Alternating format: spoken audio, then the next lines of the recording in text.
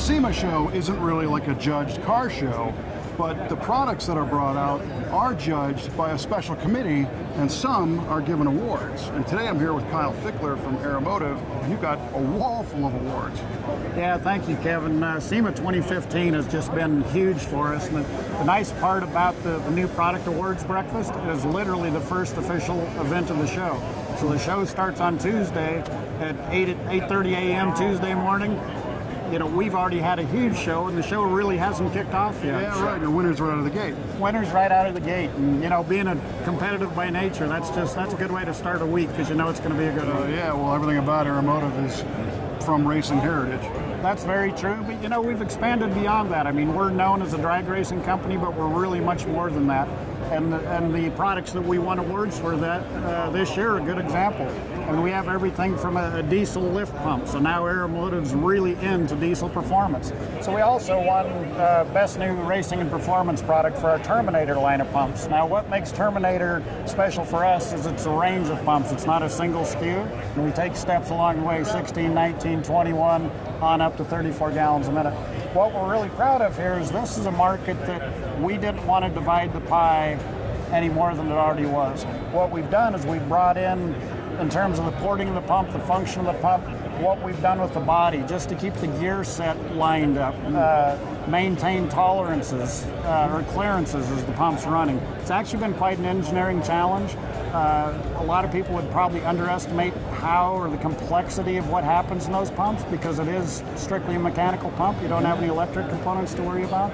Very proud of how that turned out, and it's a line that you will see grow both directions. We believe you'll see smaller versions of this pump in the future, as well as larger versions. Once again, another racing product. We have a brand new for 2016. NHRA has mandated EFI for pro stock cars, so we jump in with an all-new Aeromotive product that integrates technology from our diesel pump as well as our Pro Series EFI fuel pump. And then even more interesting, more of a consumer product, a low pressure regulator. Everything we've talked about has kind of been on the high pressure side. Then we come in with a new deadhead low pressure regulator, adjustable from 2 to 5 PSI. So, you know, you have diesel performance, hardcore drag race, and then something for a street rodder, or, you know, potentially an off-road guy. That's pretty interesting. Now, over the past several years, Aeromotive has been becoming more of a fuel system solution for street-driven cars. I know you've had kind of drop-in fuel systems for race cars for a long time, tanks and pumps and stuff, and now we're seeing that more for the street cars, but now we're saying also for diesel. Yeah, because you know, we had been in the diesel market, but kind of by accident. The diesel world had taken our automotive product and adapted it to their needs. All right. Yet what we knew was there were still ongoing problems with seal issues, with competitors' products, seal issues, inability to pick up all the fuel out of the tank. You know, if you always need to run more than a quarter of a tank of fuel just to get your existing lift pump to work, there's an opportunity for us to engineer something that solves that problem. That's what we did. Pretty cool.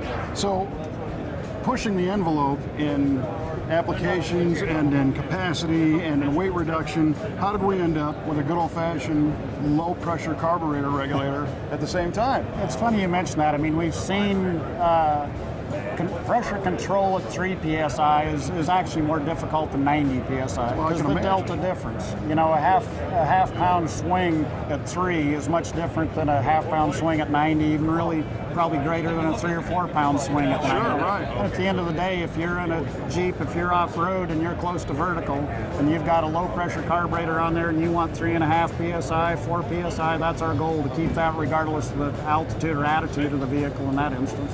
Very cool. So you guys are going in all kinds of different directions.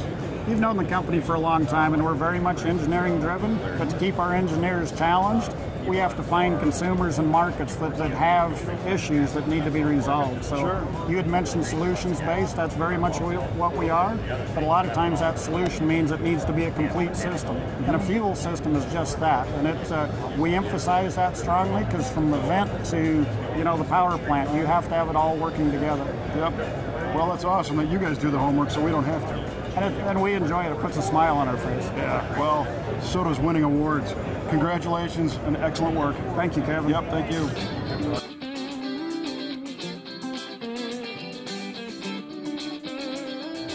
A lot of people think drag racing when they think of Aeromotive, but Jared, you guys kind of put feelers out in different directions when it comes to your fuel systems that you engineer. What's this one all about? I see the yellow and the cat logo. Yes, we've been researching and developing a new product for the diesel market. We've been hit up over the years to come up with a diesel-specific product, and this is what we have launched here at SEMA. Now we're talking just consumer-level diesel trucks or bigger stuff, or bigger stuff and consumer as well. We've done C15 cat, Class 8 tractor trailer stuff, Duramaxes, 2500, 3500 series trucks, and so forth. Right on. So what'd you come up with? We have come up with a complete system for the 01 to 10 Chevy Duramax and the 08 to 10 Ford Power Stroke.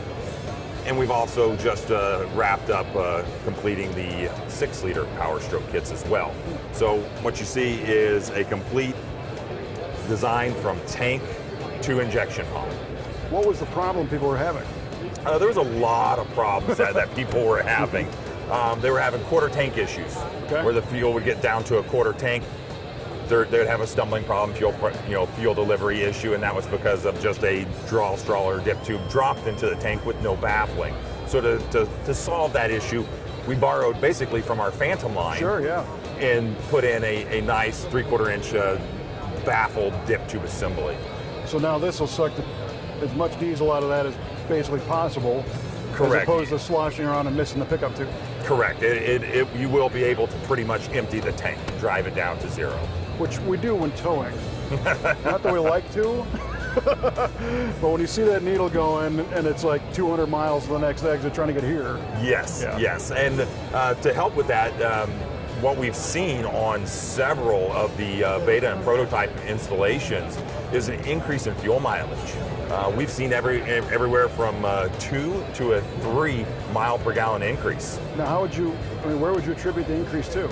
The increase would probably be to the positive head pressure that we're providing to the injection pump. Not only is it providing a positive pressure, it's clean, it's free from air contaminants and debris. Yeah. So, in a typical stock system, that pickup tube, the fuel moves around and it's kind of like trying to suck through a straw with a hole in it.